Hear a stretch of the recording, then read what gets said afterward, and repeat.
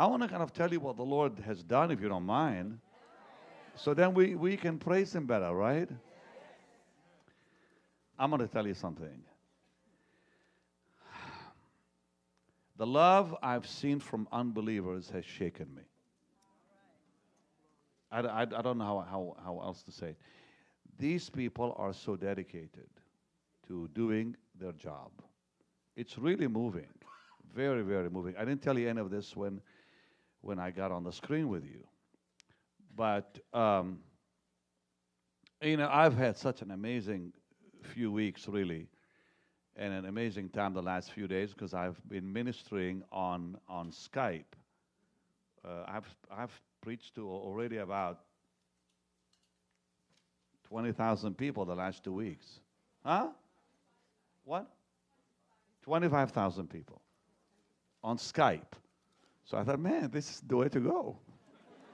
If you can't show up, just go on Skype. I can see you, you can see me, and I don't have to smell you, you don't have to smell me. Just see each other. It's going to be fun tonight, okay? No, I was introduced to a group of people the first night that was very shocking in a good way. I get to the doctor's office. That was March 20th, to be exact. My girl, precious Jessie, came and took charge. Boy, did she take charge. Jeez. She took my cell phone from me. She wouldn't let me have it. She just very controlling girl. I'm glad I'm not her husband. Anyway, she took everything away from me. And which was good. She said, no emails, no text, no nothing. That's it.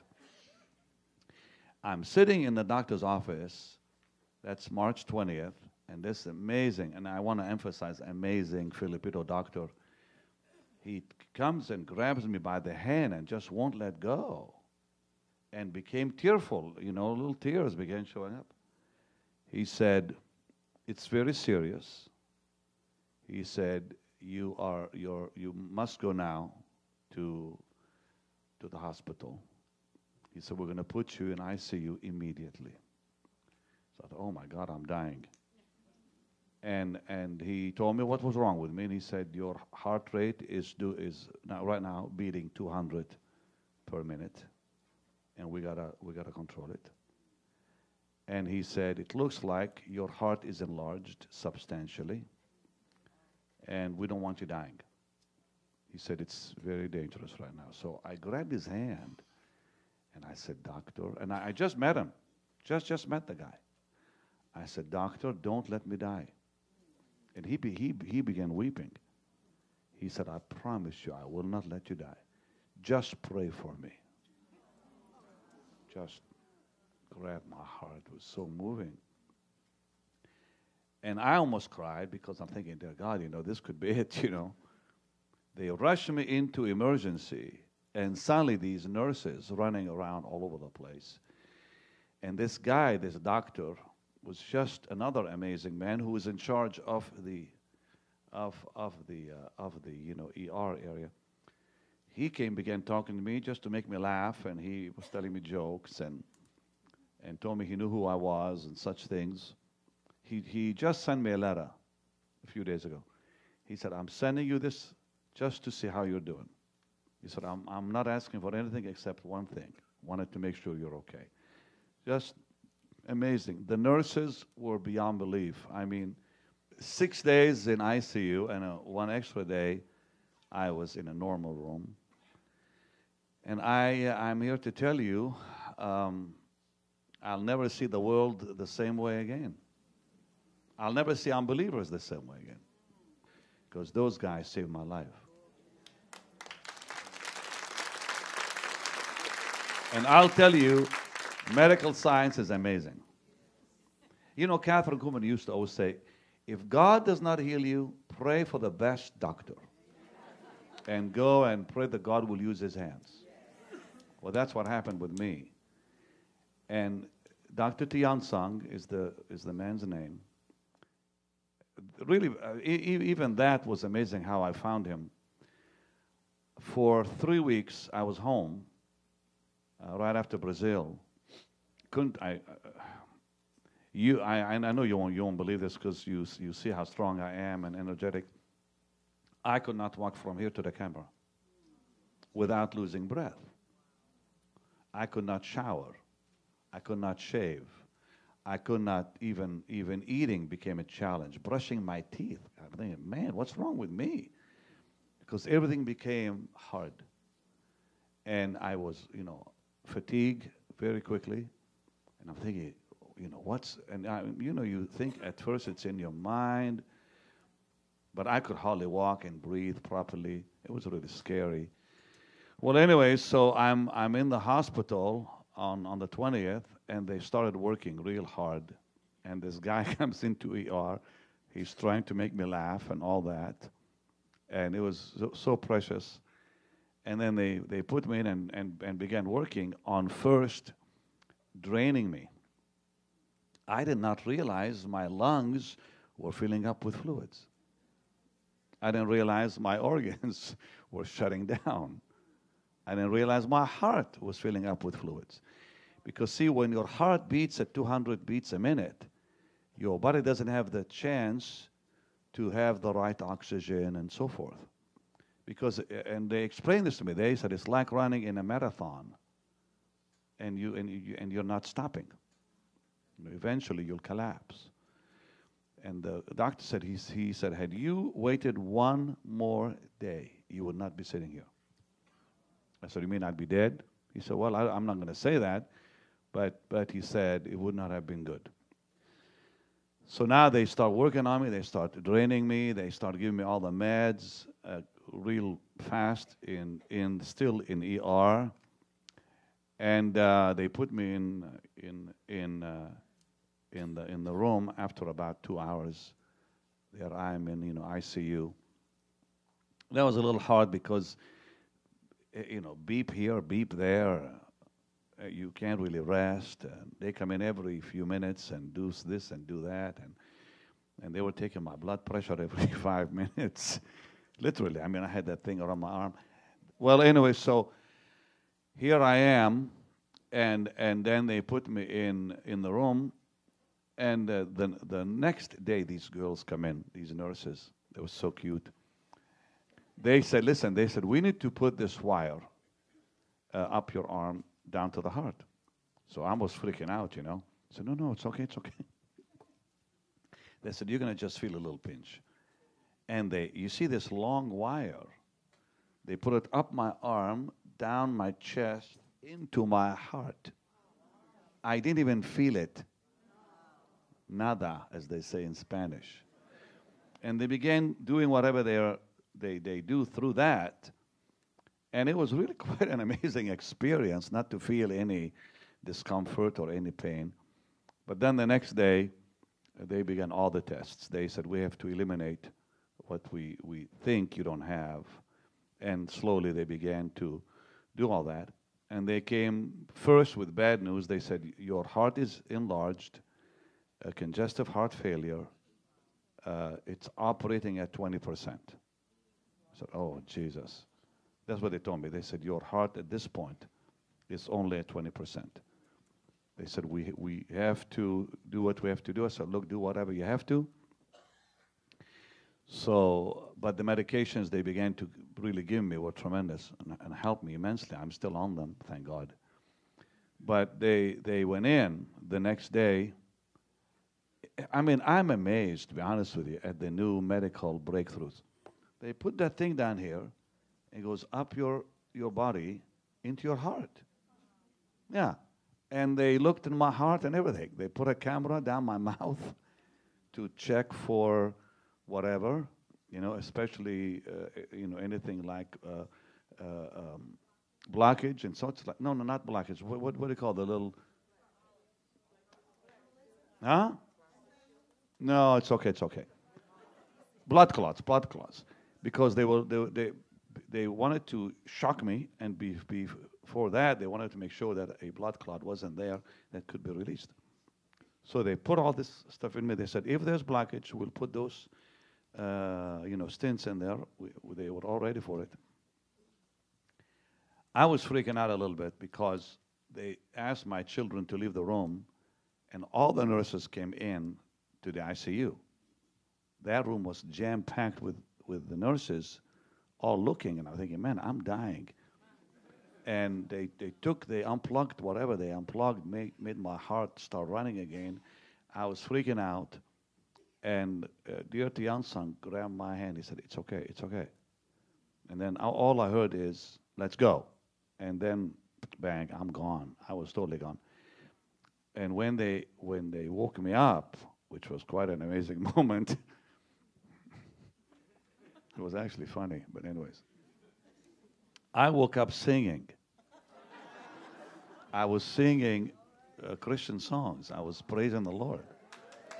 It was really awesome. My daughter and Michael were freaking out because they said, the Bible is coming out of you. You were praising the Lord as you came out of your...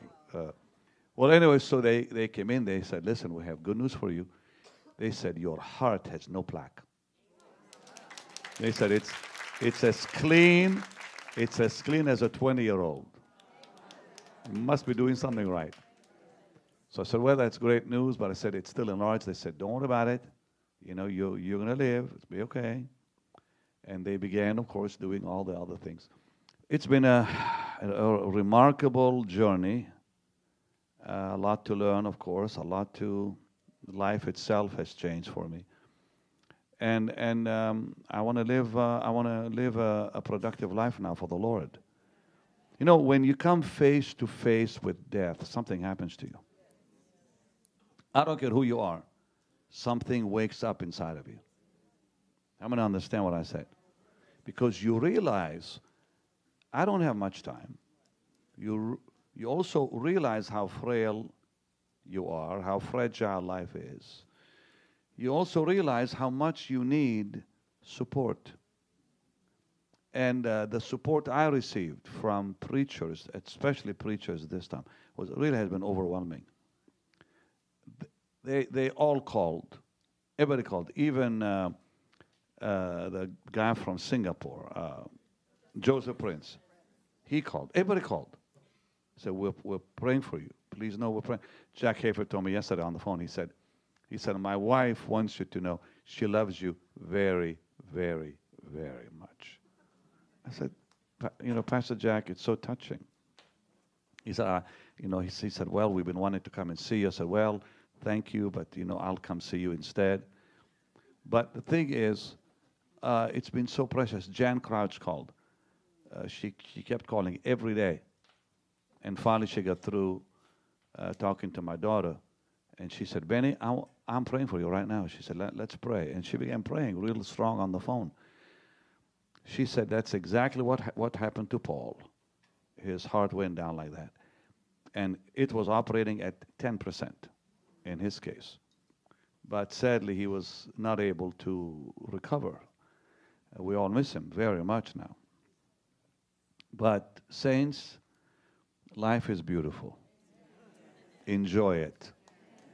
Don't waste it. Don't mess up. Don't drink and don't smoke. I'm serious. If you smoke, stop it. If you drink, stop it. Do not abuse this beautiful gift God gave us. Your body is a gift from heaven. Are you listening? I came to talk to you tonight, just heart to heart. God has given you a precious gift. Life is a gift. Your body is a gift. Think about the amazing body you have. Amazing body that heals itself. Just give your body what it needs. Just eat well, sleep well, rest well, and please go for a walk every day. Go look at the flowers. Go just enjoy the sunshine. Go look at people and enjoy the way they look, even if they don't smile. Everything is beautiful in this world. I've changed. Can you tell? Because, I don't want to see that side of death again. I'm going to tell you something that I was not going to share because it puzzled me and bothered me. Right before all that happened, I had a dream. In the dream, I was sleeping in this condominium. Beautiful condominium with a long hallway. And I was sleeping next to my mother. And suddenly the lights all came on in the condo. They had been off. We were sleeping. And I got up, and as I looked, I saw a spirit, a demon spirit, coming towards me. The demon spirit was very strong, very powerful. I, of course, didn't understand at that time who that spirit was. I'm convinced now it was the spirit of infirmity. He walked in, this big, massive monster almost. He walked in. I didn't see his head or shoulders or arms or hands. I saw the armor he was wearing. And the armor on him was, the front part was leather. But he was dressed in black. And I began to rebuke him in Jesus' name. Jesus, Jesus, Jesus.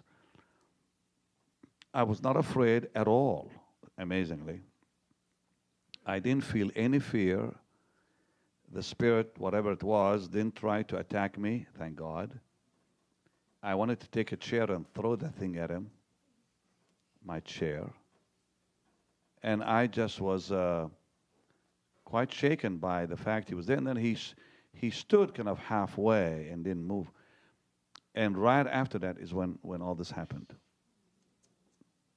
At first, I thought it was this, death.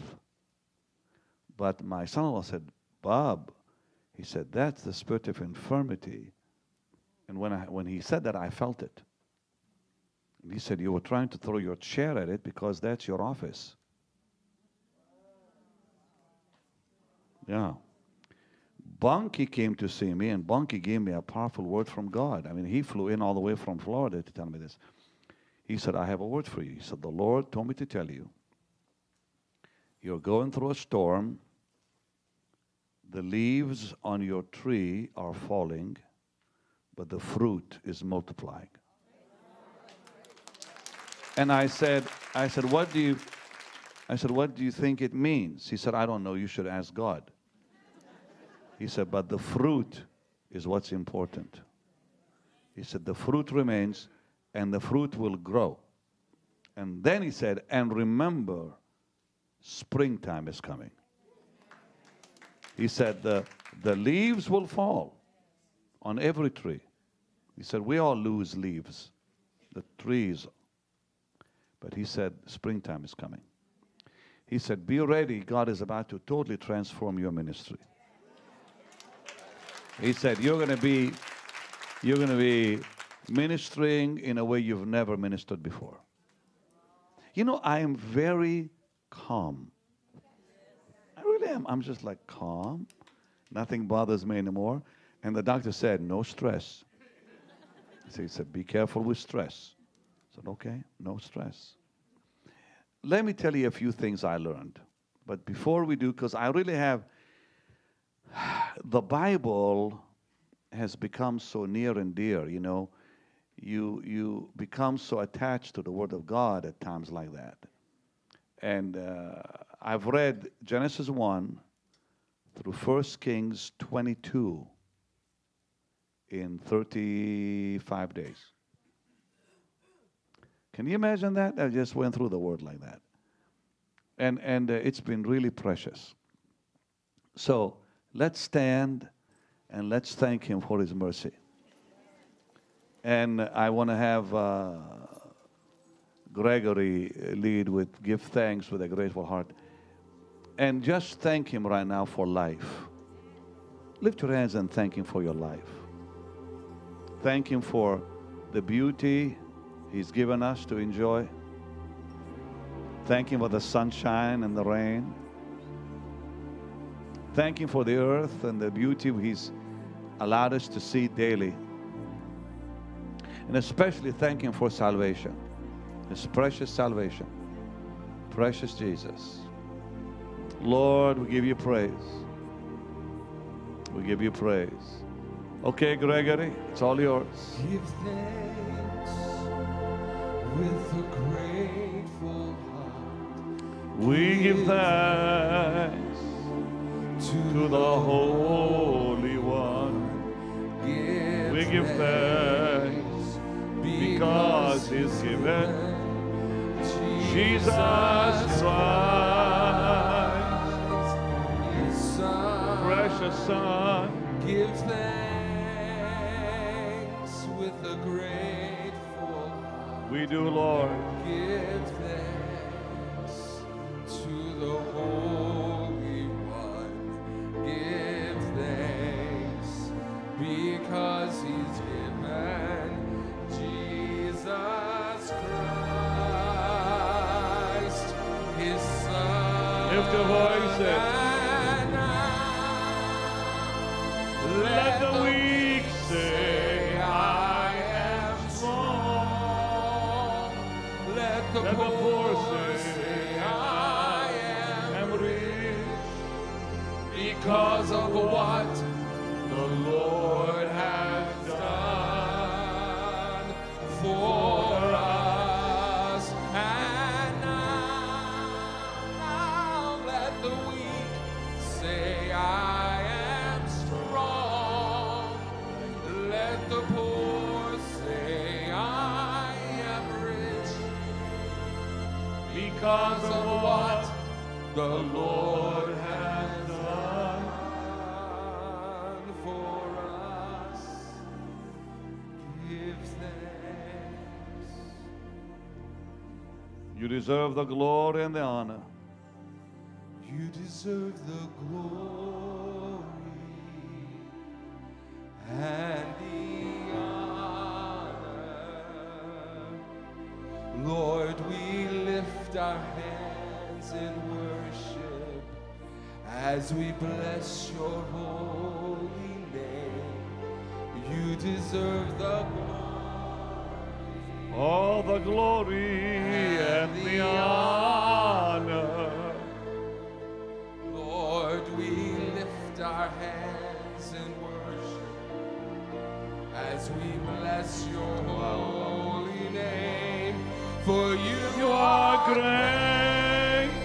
You do miracles so great. There is no one else like you.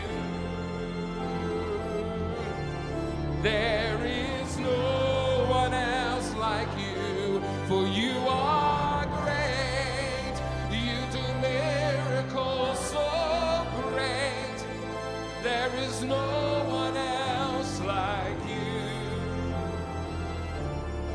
There is no one else like you. For your grace. For you are great. You do miracles so great. There is no one else like you. No one like you, Lord. No one else, for you are great. You do miracles so great. There is no one else like you. There is no one else like you. We thank you for your mercy, your amazing, amazing love, and your wisdom, and how you've shown us your wisdom, your perfection in every way. Touch our hearts tonight, our lives tonight in a very special way. Let us walk out of here, Lord, with renewed minds, where we would never see life the same way again, and see your beauty. In Jesus' name. And God's people said amen. You may be seated. Bless your hearts. We'll worship again later on, I promise you. Jessie, my daughter, called. She said, Daddy, she said, don't forget to tell the people that when you left the hospital, those nurses were crying and cheering. I said, baby, I remember that. She said, you don't remember some of the things that happened because you were out of it. But she said, those nurses were coming in with tears in their eyes looking at you. Not one of them, we didn't talk about politics, we didn't talk about religion. We didn't care to. Not one of them treated me in any negative way. They all call me pastor. They all knew who I was. I said, do you watch me on TV? They said, no, we're too busy. We work too much. And I almost wanted to ask, why are you so nice to me? Ponytailed hippies, some of them looking like hippies. One guy named Scott with a ponytail. He was incredible. That's incredible. He would come in and check on me and tap me on the shoulder and said, I'm so happy you're doing better, and I don't want to see you back here again. Please stay home. And it's time for your medication. Another guy from Lebanon, he was full of faith. I said, oh my Lord. I said, the doctor just told me that my heart is working at 20%. Oh, he says, don't worry about it. He said, my father's heart is working at 10%, and he walks on the beach every day. He said, just don't worry about it. He said, your heart will fix itself. Just give it what it wants. Yeah, quite wise, you know. He said, my father is like a horse. But when I was leaving, and I got to tell you this because, you know, when we were singing, give thanks, I was so thankful to the Lord for this. When I was leaving the hospital, I wanted to go hug the nurses, all of them, the girls and the guys. And there were 3 men, and the rest were all women. And they wheeled me in a wheelchair because they won't let you walk after they take you out, you know. I said, please, please, I said, take me back.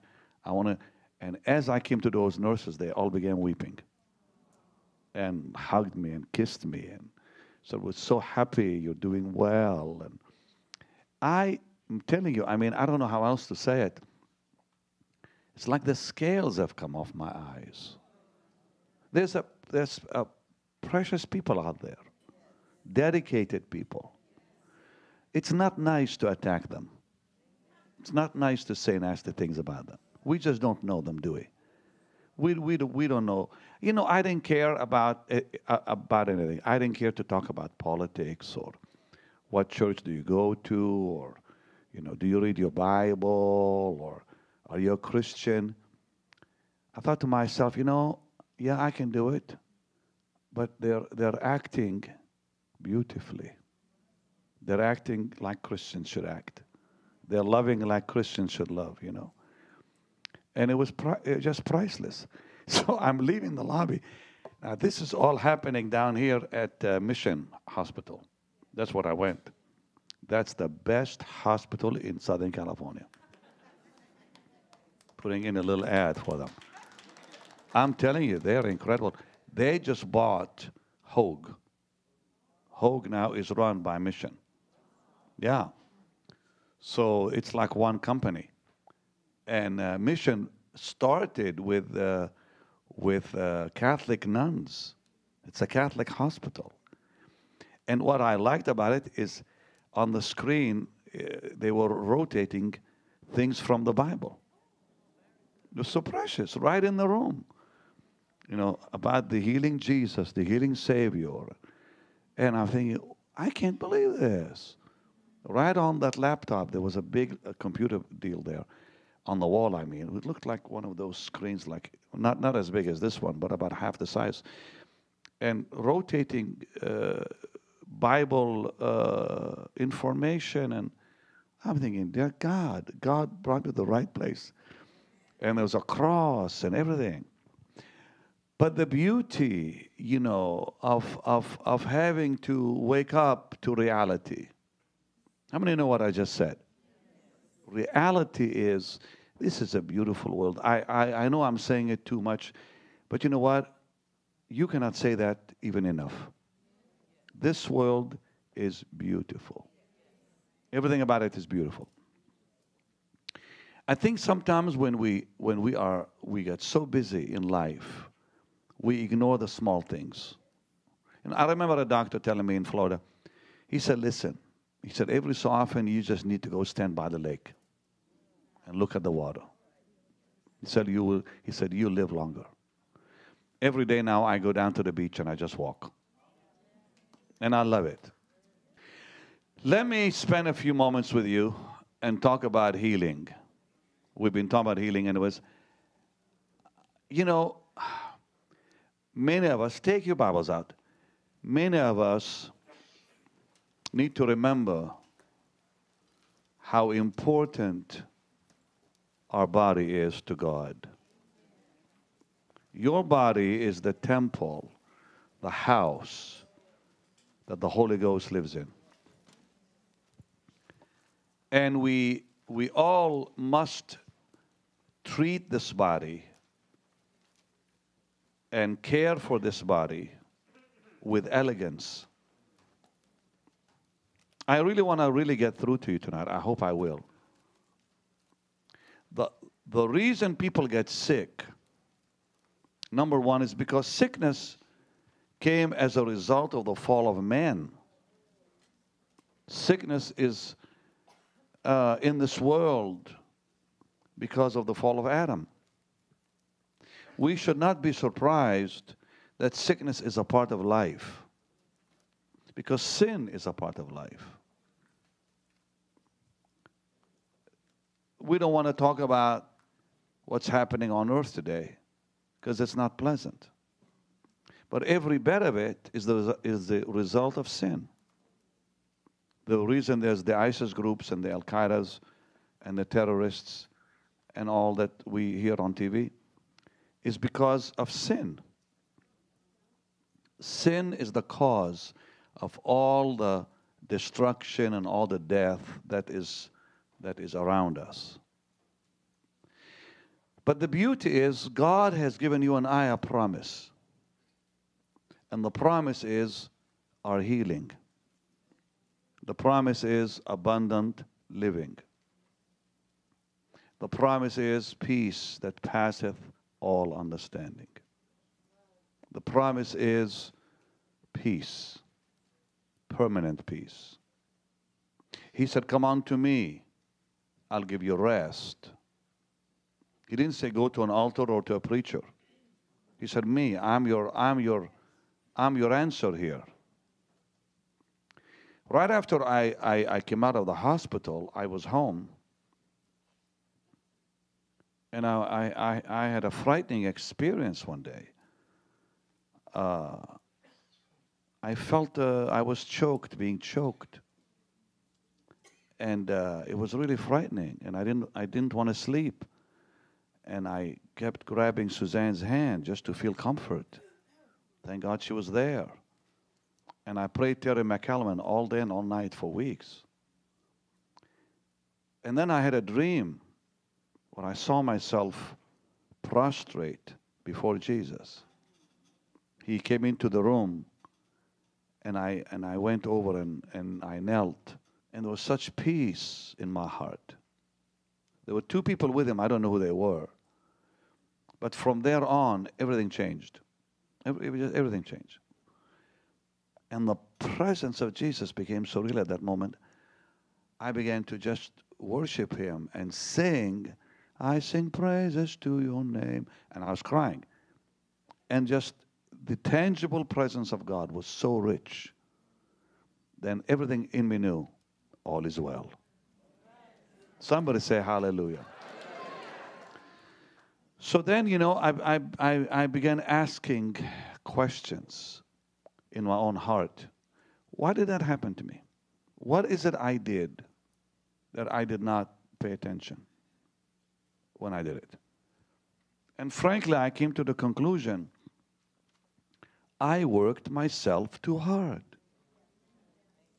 I was preaching so much. All of January I was gone. Nearly all of February I was gone. I didn't take any breaks at all. I didn't want to stay home. I did not want to stay home. when I was in Puerto Rico. I was sick in Puerto Rico. I had an infection in my ears and had vertigo in the car, you know. And then I preached the next night. I told Greg, I said, I can't hear anything. I said, I can't hear the music, and because my ears were blocked, and they didn't unplug when we landed on the plane. Remember that? And then I would go over and say, I can't hear anything. I can't hear anything. Pray for me. That was in Puerto Rico. Right here, when we were here the last time, I could not hear the instruments. Didn't I tell you that?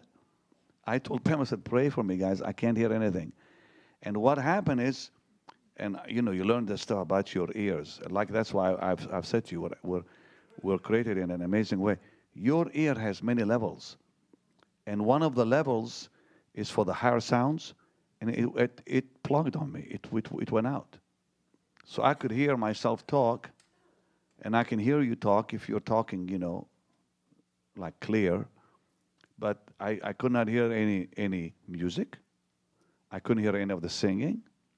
I was singing by myself, hoping they would all follow me. It was weird. It was scary. So I came home from Puerto Rico, and now I'm hit with this. I couldn't breathe. And I was coughing every day, real bad. And I'm thinking, what's wrong with me? Like, why can't I do things that here I was in Brazil running around and preaching, and now I can't even go to my shower. I can't even go and brush my teeth without, going out of breath. It's just craziness. But the fact was that I didn't pay attention to this gift God gave us. And I am, maybe not 100% sure of this, but I am sure of the fact over time, I ignored this right here. And it caught up with me. Catches up with you. God cannot heal you if you're fighting the laws of nature. He will not heal you. You have to cooperate with heaven to receive healing. It's no different than sin. Sin will destroy you if you allow it. Sin is a powerful force on this earth. Tonight I just want to talk to you, just heart to heart, just get it through to you. Sin is a powerful force on this planet. And it comes at you from every direction to pollute your mind, to pollute your life, to pollute your walk with God. And the only way to be free from it is to continually cleanse the wick of your mind. Cleansing the wick, because the wick picks up the dirt. Comprende? It's like a candle. It'll burn, but if the wick is not cleansed, the light will go out.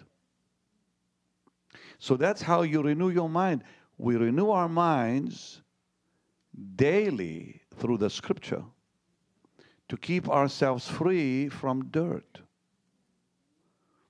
So we can live a life free from sin.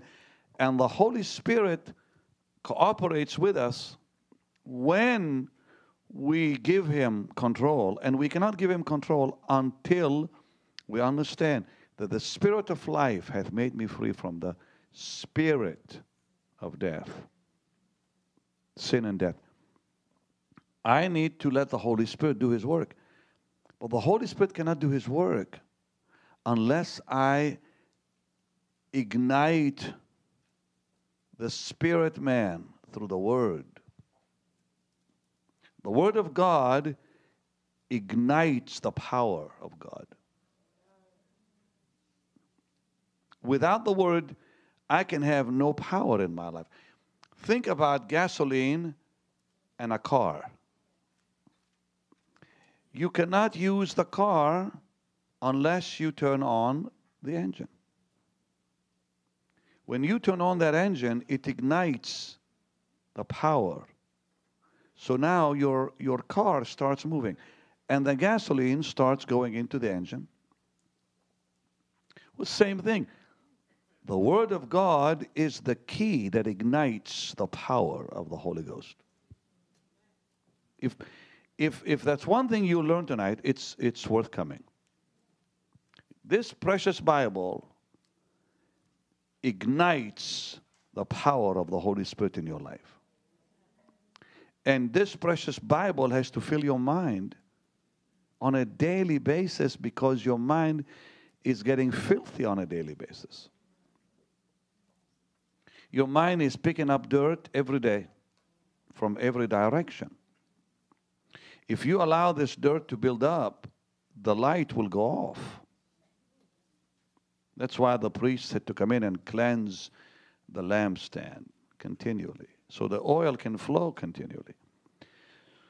So the Word of God is that key. Please hear me, I beg of you. We cannot ignore this precious Word. And when the Word of God gets in your stream, in your system, in your thought life, it's a process. You cannot see the change in 24 hours, because that's just not the way it works. The change comes slowly, and you have to cooperate with God and receive the Word, and don't rush through it. If you miss a chapter, go back and reread it. The Holy Spirit will not work with you if you rush Him.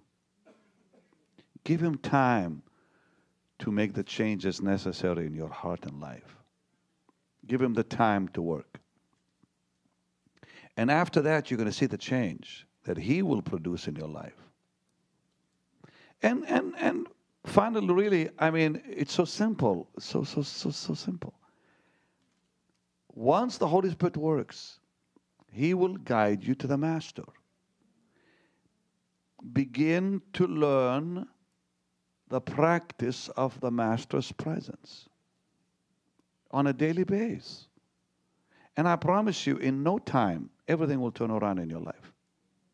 The peace will come back, and the contentment will come back. The beauty will come back into your life. And the stress level will go down, and the crazy stuff will stop happening in your life.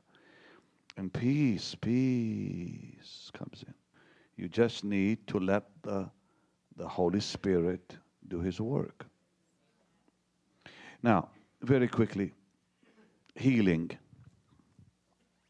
It's a promise of God. Unbreakable, unshakable, unmovable promise. Just because you go through challenges in life, just because sickness may come your way, it doesn't mean the promise is empty. It simply means that you have to go after it now. Seek the blessed promises of God in your life. And you do it so with such ease, really, when the Word of God is already there, working. So I began going through the Scripture, and then I noticed something that I preached about. The power of the cross of Jesus Christ. We don't know if it's true or not with Helena, when she went looking for the cross of Jesus in Jerusalem, she found 3 crosses under the garbage. And she said, well, the only way I can tell which one is the real cross is if the sick will be healed. It's the only way I can tell. And God honored that. And she took the first cross and laid it on the sick. Nothing happened. The second one, nothing happened. But when she laid that 3rd cross, bang, people were getting healed. She said, that's the real one. And then finally, so I said, Lord, teach me more about this. I want to know more about this. And the Lord really spoke to me. He said, begin to have communion every day with me. Every day, He said, don't miss. And as I began to take communion each night, I'm telling the Lord, now, Lord, the cross brought healing to the multitudes. Bring healing to me. The cross brought healing in Numbers 21. Let me experience that. The cross stopped the plague in Numbers 16. Let the plague in my soul and body stop.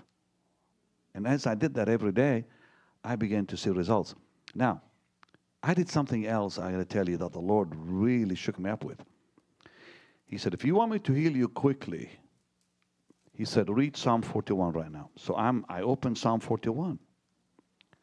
And my eyes glued. He will make his bed in his sickness. Blessed is the man who considers the poor. And then there are 7 promises there. Incredible promises.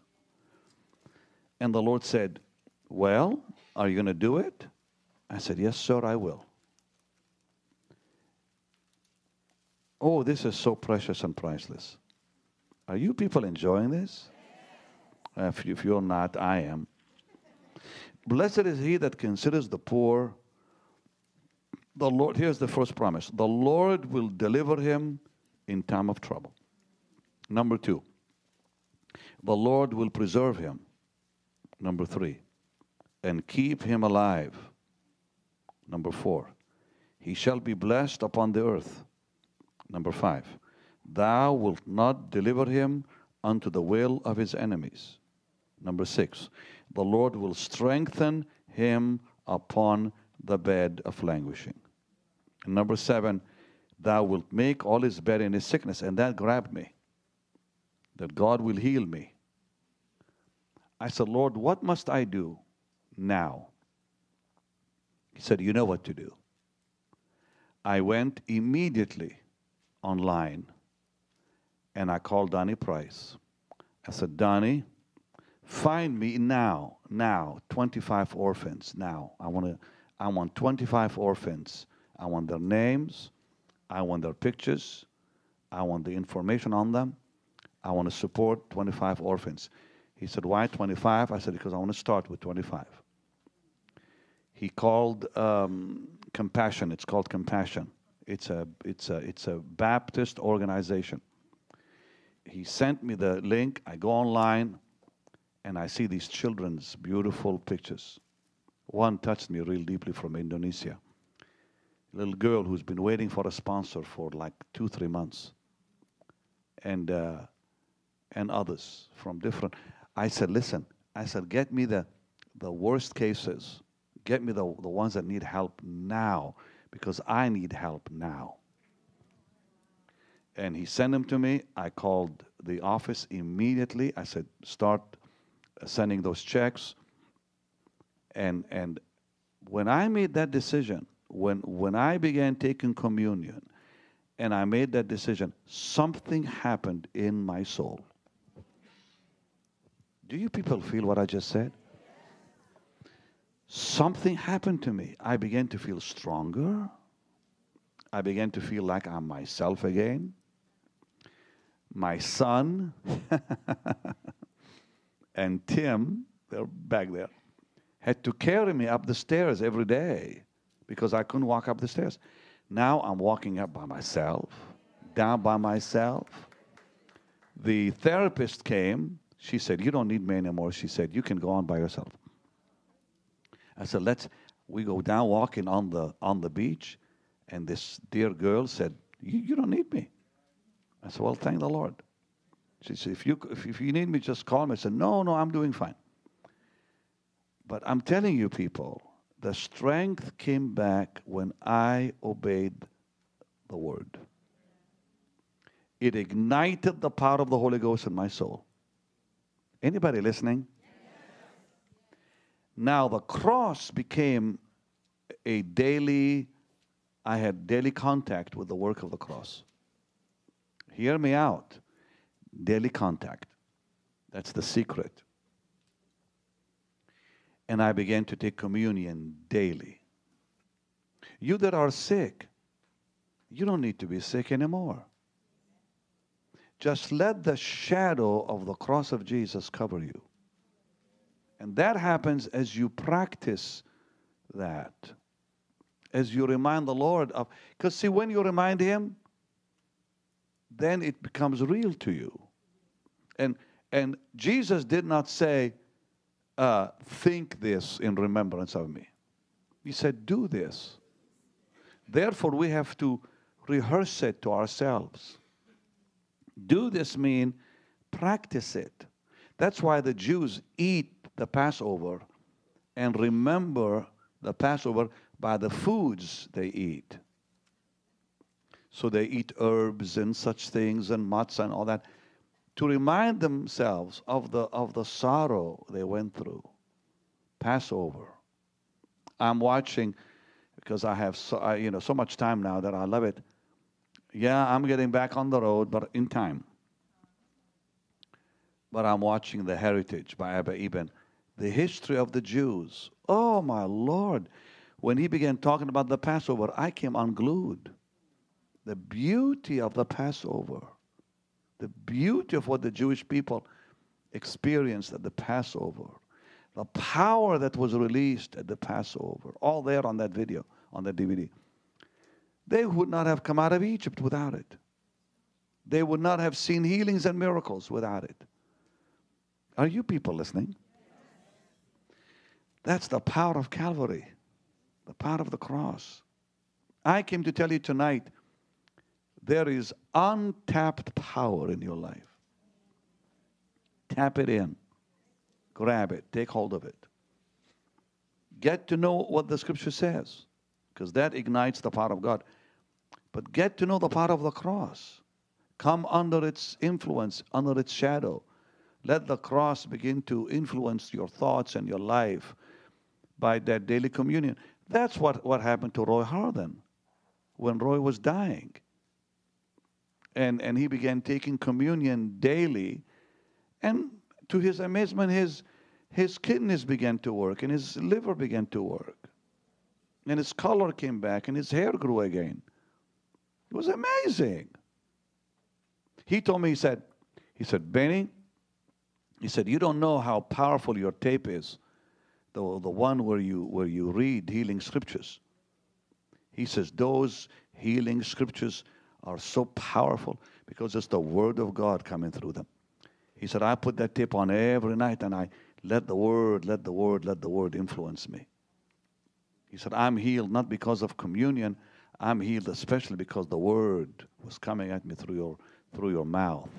He said, that music and that the Word. I'll never forget standing in Galilee when I actually did that. I was reading every healing verse, and I could feel the power of God on me as I'm reading them. Well, that same power is available. My son tells me how he watches YouTube just to listen to my worship. He said, Daddy, he said, it's so powerful. He said, why don't you sing those songs again? They're so powerful. He said, when I hear your music and your worship, I just don't want to do anything else. He said, I work out listening to your worship. I said, well, bless your heart, Josh. But the beauty is, it's the Word, people. It's the cross. Am I getting through to you? The cross of Jesus. And you know, when we go to the Lord and like, okay, you can read the Bible and you see the cross in Exodus 15 and the cross in Numbers 16 and the cross in Numbers 21 and in Job and in the Psalms and in Isaiah, Jeremiah, and the prophets. But after you read it, then you go back to your own little life and bang, bang, bang, everything is forgotten. But if you have communion daily, you come face to face with it on a nightly or daily basis. That's why there's power there. And the healing part of God begins to affect you beautifully. I don't really need to pray for the sick if they'll just do that one thing. Think about, for this cause many are sleeping. In Corinthians. For this cause many are dying. For this cause many are sickly among you. Because you have not really understood the work of Calvary. Because the church was coming to have a party and they were eating before the the widows and the orphans had the chance, and such things were happening. It was greed and selfishness going on. And Paul said, look, he said, for this cause many are dying. But he said, if we judge ourselves, God will not judge us with the world. So make yourself a promise today. See what the Bible requires of you. Well, the first thing he requires of you is that you fill your heart with it. But then when you read it, what is it you need from heaven? What is it you're looking for? Well, in my case, I said, Lord, I need healing in my body. I need healing in my heart. I want you to heal my heart. I don't know why that problem came on me. I have no idea. Okay.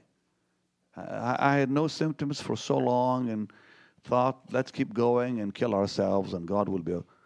Forget it. It's a pump. It needs rest. Give your body what it needs. And as I was reading the scriptures, I said, Lord, I said, heal me. I want to be healed so I can serve you, so I can travel the world. And suddenly I began feeling strong. And dear Greg told me, said, every day you look stronger on that camera. Every day you're looking better. Let me say this to you. When I allowed the Holy Spirit to ignite the power that is residing in my soul, when I received the Word of God and the power of God was ignited and the engine came on, everything changed, and I began looking at the Word and I said, Lord, what is it I'm missing? What is it I'm not doing right? And the Lord said, the cross. He said, get back to the cross. He said, to obey me in this matter with the children. And the Lord said this to me. He said, I move very fast when you do that. I move very fast when you do that. I will do it very quickly when you take care of those kids. Boy, I could not wait to get on the phone. And the Lord said one more thing to me, and with that I'm going to close. He said, I'm going to give you a new assignment. He said, your ministry is just starting. That's what he said to me.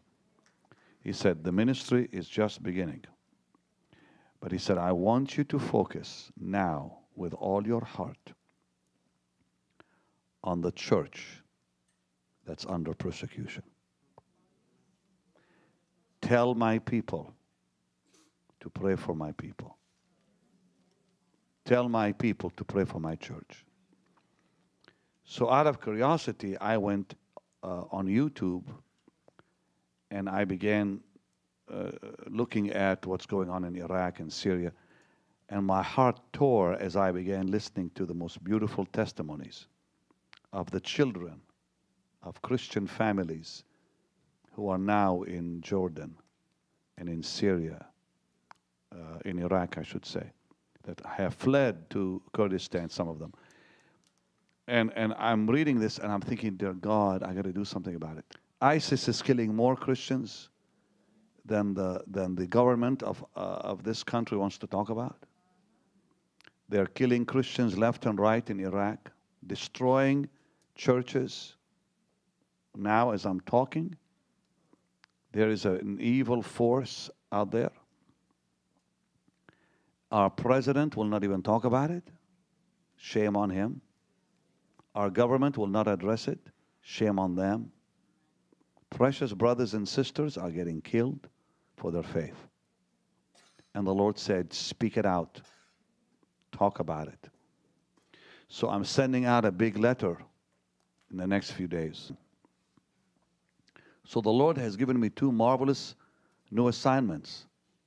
Help those children and add to your list. I'm paying $38 a month to help those kids. That's nothing. $38 a month? times 25 comes to 1,000 something, isn't it? Just $1,000, or is it under that? 900 something, whatever. Just close to 1,000. I said, dear God, it's worth it to give $1,000 to help these orphans. Why not? And the Lord spoke and said, tell my people to do the same thing so I can bless them. Wow. Okay, Greg, it's all yours back there. Just real gentle and heavenly now back there. They just flew back from the UK, he and Marie, because I ministered to the church in the UK a few days ago on Skype. I've preached to the people in the Ukraine and then the people in Prague. Oh, they were so precious. And I kept saying, if you can hear me, wave at me. They all were all waving. And then I preached 2 services in Prague, 2 services in London, and 1 big service in Ukraine with 10,000 people sitting in front of me. I wanna ask God today to really make this so real to you. I know, I didn't come tonight to preach and teach. I just came to talk. Did you enjoy that little talk? I said a lot of things tonight. But please, let me just hit the headlines. Tomorrow morning, please wake up early and go for a walk. And notice the flowers. Look at the grass, look at the trees, and just enjoy that beautiful moment with God. And thank Him for it. It'll do something to your day, I promise you. How many will do that? Come on, wave at me. Go for a walk. Harry Truman went for a walk every day and lived to be 90-something. Take a walk every day. If you can't every day, do it as often as you can. Take your wife with you, hold her hand, and just walk. Walk down that road you live on. My Jessie said, she said, Daddy, the most precious thing you did in that hospital is when you were walking around with your arms stretched out towards those in ICU, praying for them. I said, baby, we don't talk. Oh, she said, Daddy, she said, this is a great story. She said, you were stretching your hands like this and praying, oh, Jesus, heal them. She said, that girl you prayed over right next door to you had 10% chance to survive. Did you realize, Daddy, that they were coming with helicopters on the roof with these people who had just been in accidents on the road? Because that hospital, that's where they bring them. They have a helicopter that comes right on top of that hospital, and they take them down quickly into ER. She said, Daddy, you were walking around praying that God will heal those people, holding on to your little walker deal. I said, yeah, baby, but she said, you don't know how it touched us. You don't know how it touched the nurses. That's why they were weeping when you came by and hugged them.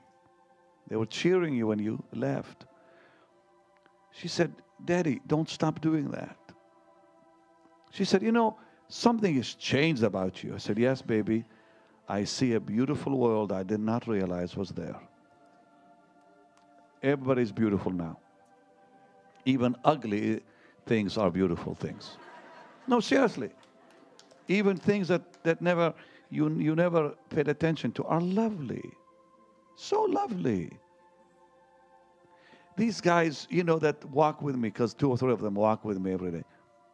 They kind of stare at me like, wow, he's different. Well, you can't be the same when you face death. It's impossible.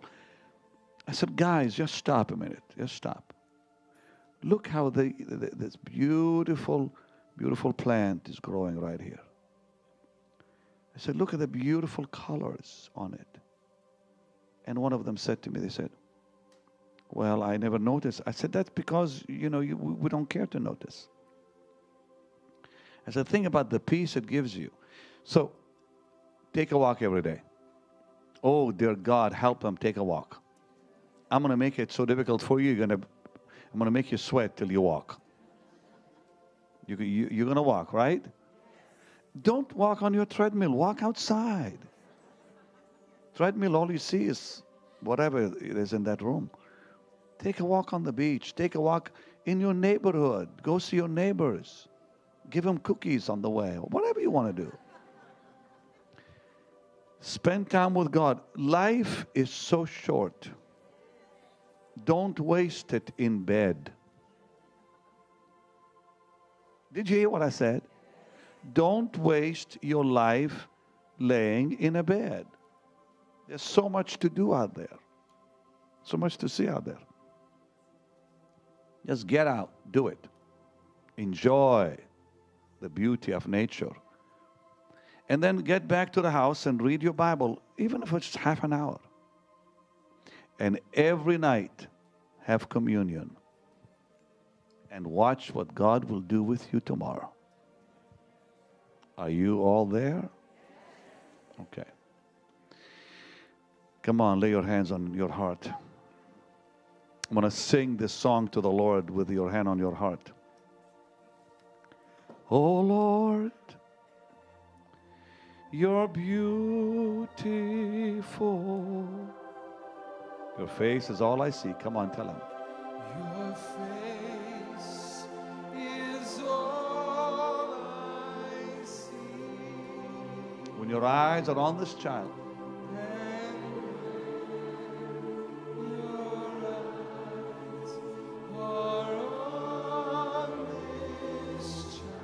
your grace abounds. To me. One more time. Tell him one more time. Oh Lord, you're beautiful. Don't you feel that blessed anointing falling upon us? Your face is all I see. And when your eyes are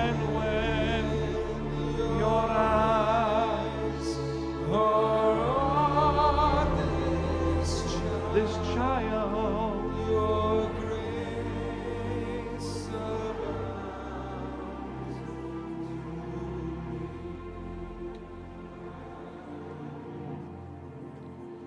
Jesus, name above all names, beautiful Savior, glorious Lord, Glorious Lord, Emmanuel, God is with us, God is blessed Redeemer, blessed living Word, living. Jesus, name above all names, beautiful Savior, so beautiful, glorious Lord,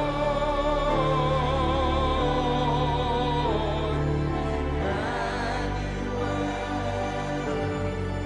God is with us, blessed Redeemer, living.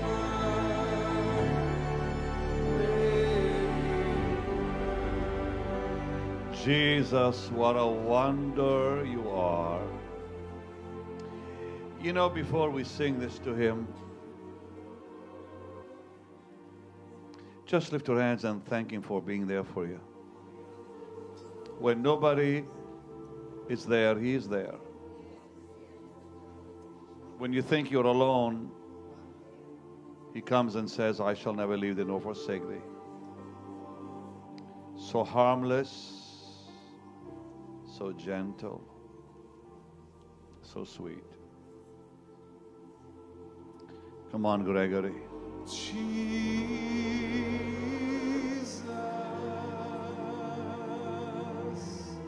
what a wonder you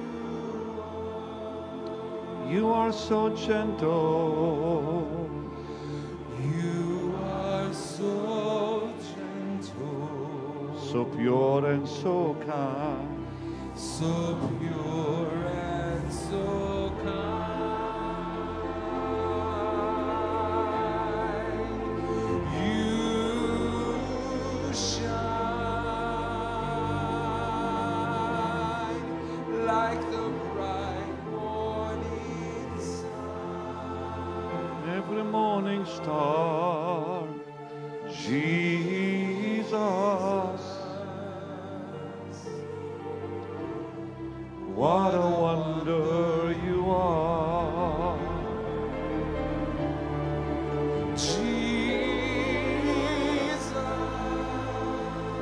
Jesus, what a wonder you are. What a precious wonder you are. You are so gentle, so pure and so kind. You shine like the bright morning star.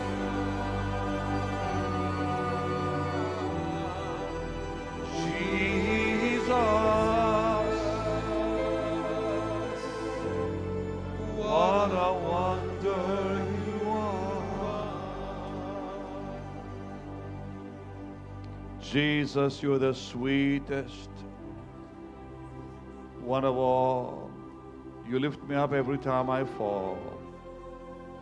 Tell him, please, Gregory.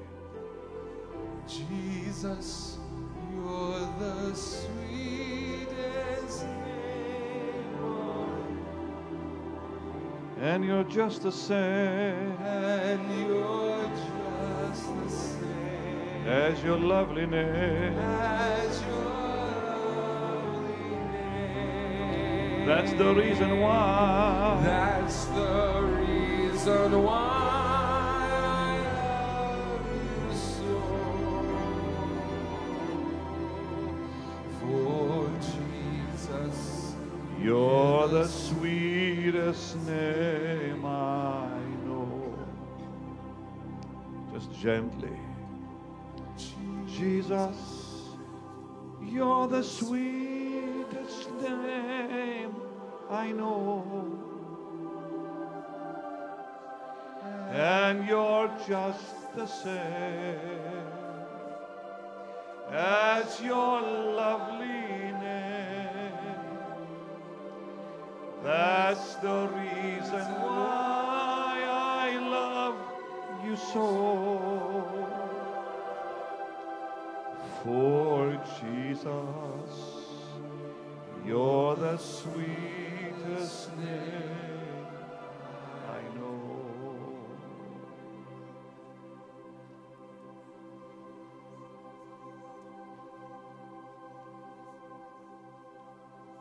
Holy, holy, holy, holy, holy, holy, Lord God Almighty.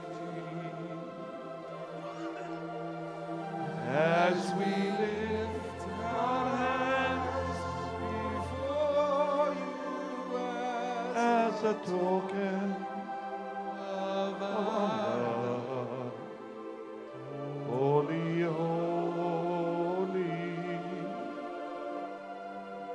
holy, holy, precious Jesus, precious Jesus, precious Jesus.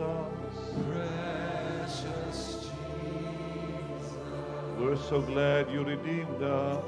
We're so glad that you redeemed us, precious Jesus. As we lift our hands As we lift our hands before you as a token of our love. precious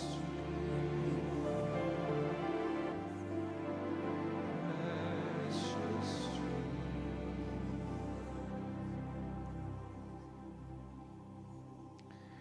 You deserve the glory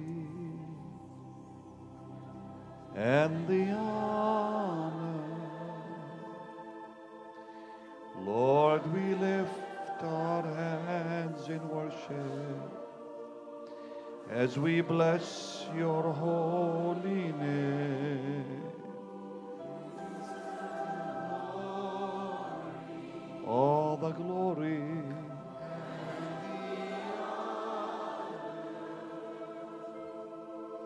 Lord, we lift our hands in worship. We bless your holy name, for you are great.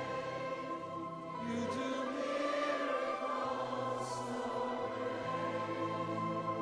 There is no one else like you.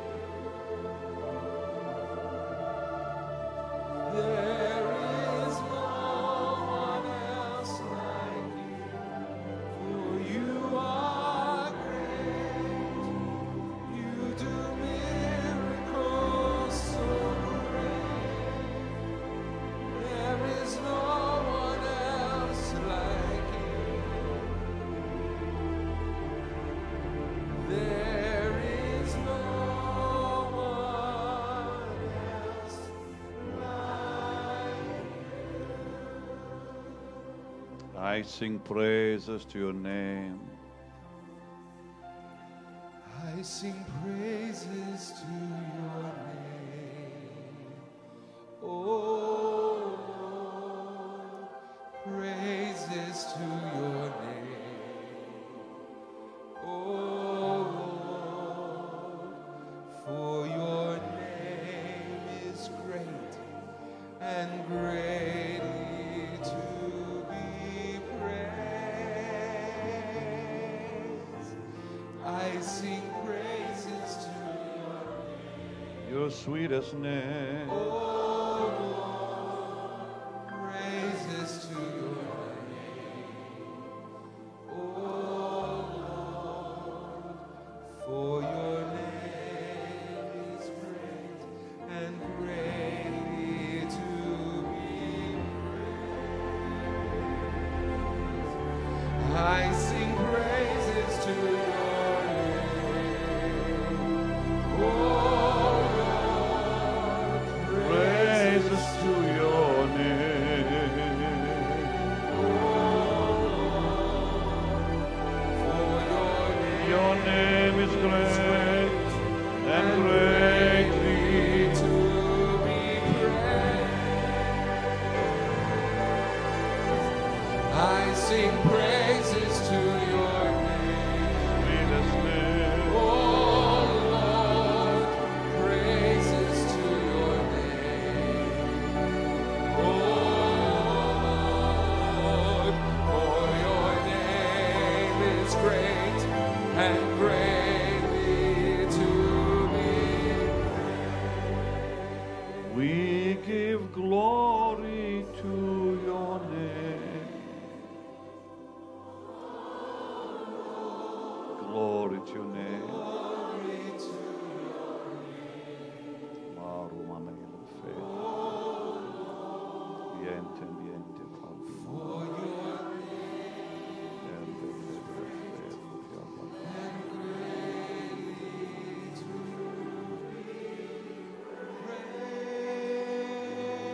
praise, we give glory to your name. Oh Lord, glory to your name. Oh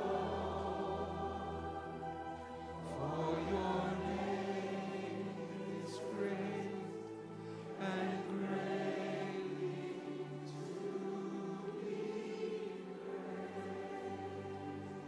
Dear Jesus, we feel your sweet presence here. And Lord, right now I pray for little Michael. Lance and Hope's precious gift from heaven. Would you please, sweet Jesus, Walk into that room where he is now and lay your precious healing hand on him, as you've done so many times, healing the multitudes in Galilee, in Jerusalem. You were moved with compassion in Nain when you saw that casket and that man in it. You were touched as the mother cried, and you stood there and saw her cry. And you spoke a mighty word and raised him from the dead. I remind you, Lord, as you wept, as you saw Mary and Martha weep, you wept and raised her brother from the dead. How you love the woman with the issue of blood. Your word says, and he loved her and said unto her. You love that leper in Matthew chapter 8. And Jesus, loving him, said unto him, I will. You did it because of love. You healed because of love. Heal Michael because of love now, Lord. In the name of Jesus. We place our arms around Lance and Hope. Lord, we join our faith with their faith. That you promised to them will come to pass. Little Michael will be fine. His heart will be fine. The child shall live and live a long life in the name of Jesus. Thank you for your presence we feel in this room. Thank you for your touch on our lives. Thank you for your sweetness, your presence. Give you all the glory and all the praise. Bring us ever so much closer to you. Away from ourselves, away from our sins and confusion. In Jesus' precious name. That we might feast in your divine presence is our prayer. In your holy name we pray. And God's people said, do you people feel that anointing here? Why don't you lift your hands and drink it in? Just let the Lord just feed you with it. Let's sit there and just drink it in. Let the Lord just touch you. Each one of us experiences the anointing in a different way. You may be feeling something on your hands now, or something down your body, like the woman with the issue of blood felt in her body that she was made whole. Imagine feeling in your body, I'm okay, I'm fine, I'm well. Jesus, we surrender. Now give him that sickness and he'll heal it. Breathe upon me, breath of God, Gregory. Just gently, softly, a heavenly sound. Give him that sickness, people. Make that divine exchange with him. Give him your broken body for his whole body. Give him your brokenness and receive his wholeness. In Jesus' sweetest name. Thank you, Lord, for your mercy. Thank you, Lord, for your grace.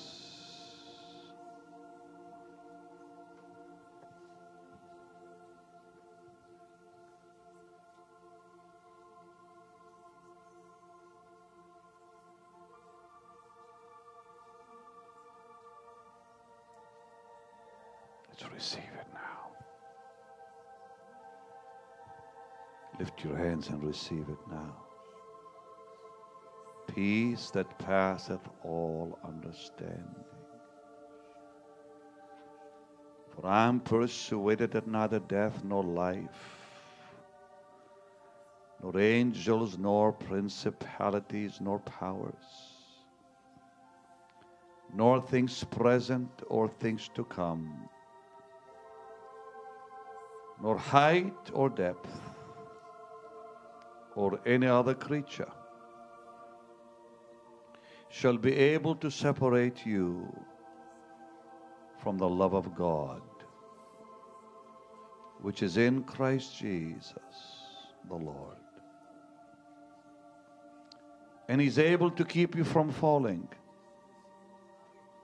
and to present you before His throne blameless,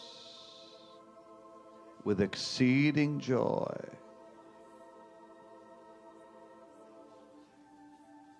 Only He can do it. To Him belongs the majesty and the glory.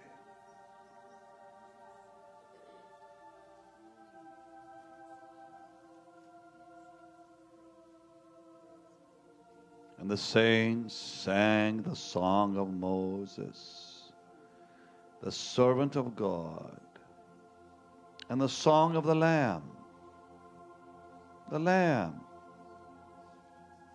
Great and marvelous are thy ways, Lord God Almighty, just and true.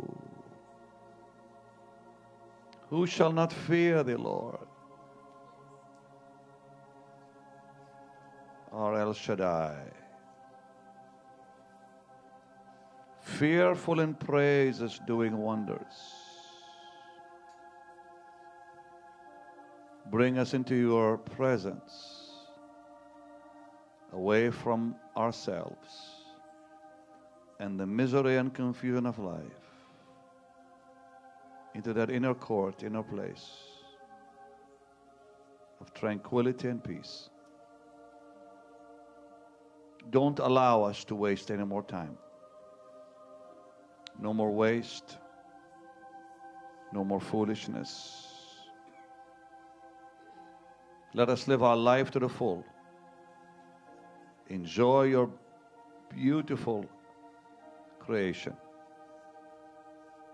See the beauty all around us. Walk with you daily in sweet fellowship.